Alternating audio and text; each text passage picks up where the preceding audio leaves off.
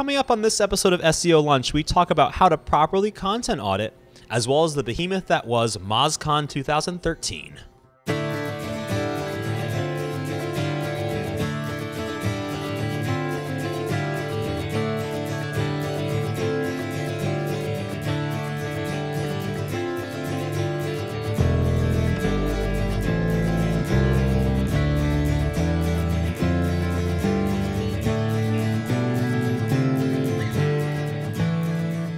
Hello everyone, welcome to this week's episode of SEO Lunch. I'm your host Dan, and as you can tell, once again, I've been ditched, abandoned from my host, Matt.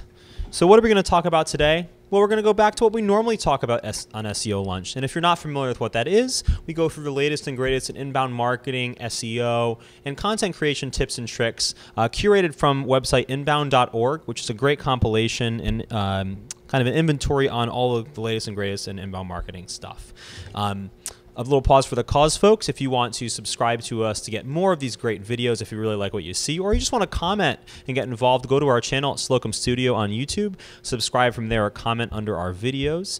You can also subscribe to our blog content that we oftentimes have at slocumstudio.com/subscribe. So what are we going to be talking about today? Well, here we go.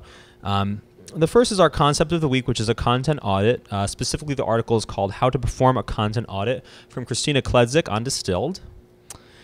And a lot of the rest of today's show is going to kind of work with the Mozcon that just happened. So there's an annual show that we have, or that is held from the guys at Moz, which used to be SEO Moz, is now just Moz.com.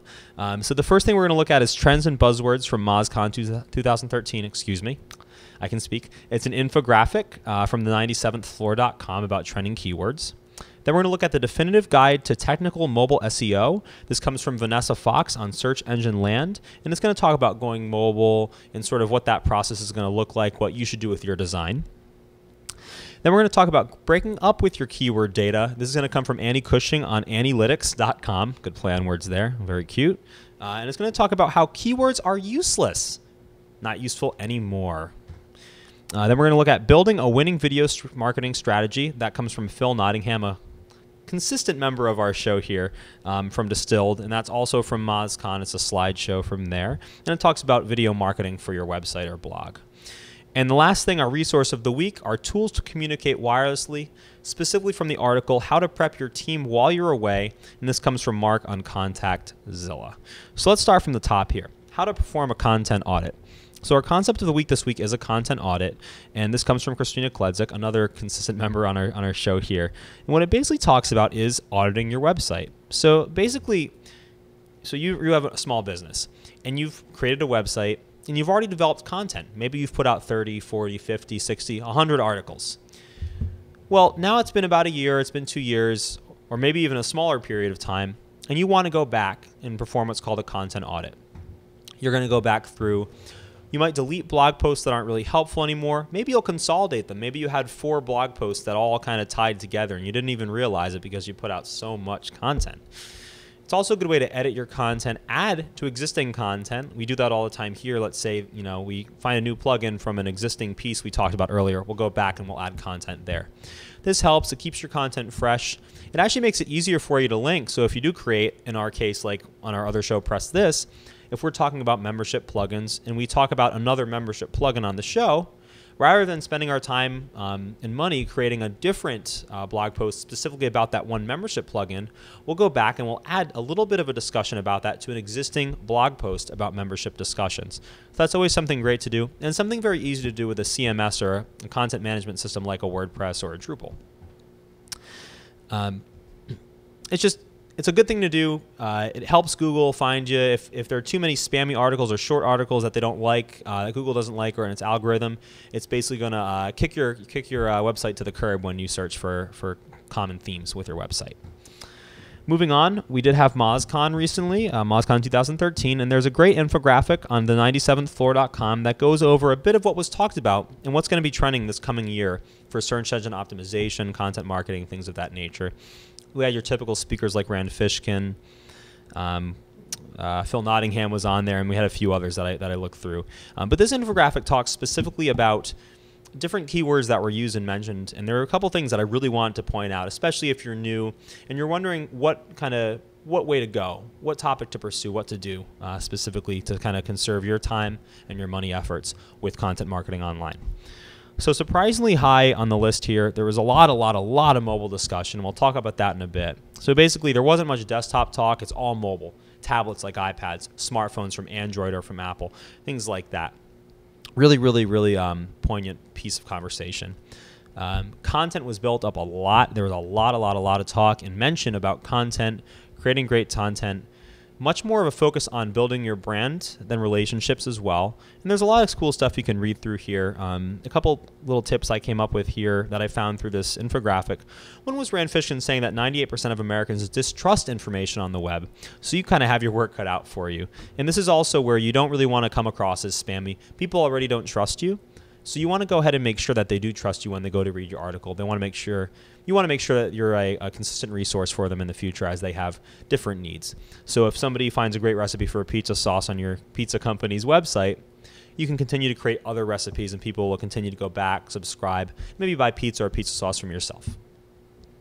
Kind of following on the topic of mobile design and helping yourself be seen on a mobile interface, we talked about this a couple weeks ago in our concept of the week was app development, but this is on the same lines. This is the definitive guide to technical mobile SEO from Vanessa Fox, and it just talks about your options you have when going mobile because there are a few that you have, one of which is responsive web design. Creating one website that kind of dramatically changes as the screen size changes or as the resolution of your screen changes. So the same website, the same web page and everything, the same URL will look at one way on a desktop with a larger screen. And as you shrink down to a tablet and then shrink down even further to a smartphone, will look different.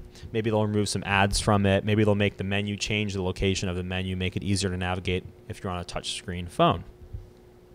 You also have other options, one of the original ones being creating a separate mobile website with some code, and there's some code in here. I wouldn't get too technical or worry about the technical aspect of it so much if you're new to this, but at least kind of use this as a brainstorming project to say, what do I want to go? Which way does my company want to go or my small business want to go with mobile web design? And go from there. Next, we have breaking up with your keyword data. This is Annie Cushing on Analytics, and she talks about how keywords are just about useless these days. We've talked before on the show about how not provided links or not provided is coming up more and more often. Actually, around 52% of the folks on her Google Analytics page are showing up as not provided, which means any keywords that people would have searched for that actually hit on her website are missing. She can't see what they are.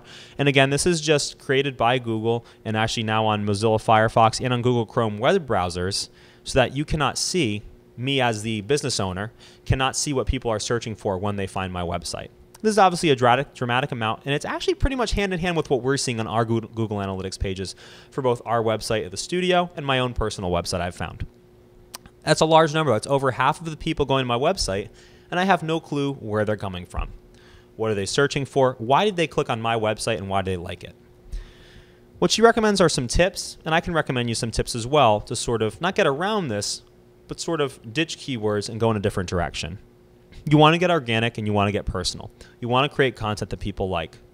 If I'm going to review a product, I want to make sure that I tell you on my page that it's a review of a product and I want to do a good job reviewing it. I want to allow you to comment on it and I want to be able to talk to you about what you thought about the product. If I review a pizza sauce recipe and I say, I really didn't like this pizza sauce recipe. I want to make this a community environment. I want to let people subscribe to my review so they can see other reviews that I post about other pizza sauces or other food items, for example. Building a winning video marketing strategy. This comes from Phil Nottingham of Distilled, and this is also another slideshow and another presentation at Mozcon. What this one talks about here is basically adding video to make your ads more appealing, to make your web design and your blog posts more appealing. It's always great to see a video. But of course, as you can imagine, with lighting, we have these nice mics here, cameras, things like that, that can all get quite expensive. What his slideshow does specifically is it sort of breaks down some costs if you are kind of concerned or unaware. It talks about the cost of potentially hiring an editor, somebody to come in and film content for you, and what that would look like. And he tries to make it a little bit less scary. But the most important part of this is that video marketing is going to become a more important aspect of web design. People like to watch videos. It's great. People like to watch TV and movies. And this is just another great way to advertise. Advertising on YouTube with advertisements. Video is just becoming really huge, especially with social media sites like Vine, Cinemagram, things like that. Now we have Instagram that has video content support as well. Advertising through video is just becoming more and more prevalent and important. And this is a really cool article, a really cool resource to look at to decide, oh, well, I can afford this, or this is what the route I should take, and what should I do. He even looks at some kind of shooting. Phil Nottingham himself has a theater background, I found out in reading this slideshow. So he talks about different ways you can kind of align lighting and things like that. It's a really neat article. I recommend checking it out. Last but not least, we have our resource of the week, which is tools to communicate wirelessly. And this is, again, from How to Prep Your Team While You're Away on ContactZilla. And this is a great resource because it provides a lot of great tools to keep in contact with your team. So if you're the owner of the business in question, like the small business or what have you, and you want to contact with your folks and you want to create assignments or just talk to people and keep in touch while you're on vacation or away, especially now when it's the summer out, it's hot, you're going on vacation, you're going somewhere cooler or whatever you're doing. This is a great resource, and there's a lot of cool ones in here. They have a virtual support option in HipChat that they reference, one that's near and dear to Slocum Studio's heart, and also just a really great tool for kind of putting forth tasks and things like that is a service called Basecamp. And there's links for all this on this website. One I didn't really notice in reading through, and I'm reading through again to make sure it's not listed here, which it isn't, is Google Docs through Google Drive. This is a really, really helpful application you can use, and it's free, of course. Basically, if you have a Gmail account, you can go on. You can actually live edit documents and notes with other people on the fly over the web. So lots of really great tools today, and lots of really great tools throughout this entire segment here, this entire lunch. Well, I hope you could digest it all, and I hope you really enjoyed it. If you have any questions or comments, you didn't like something I talked about, you thought I missed something, or you had something else that you wanted me to talk about or want us to talk about in a future episode, please let us know in the comments below on our YouTube channel, Slocum Studio, or even on our blog. And please do subscribe to us at our blog at slocumstudio.com/subscribe. Thanks a lot, folks.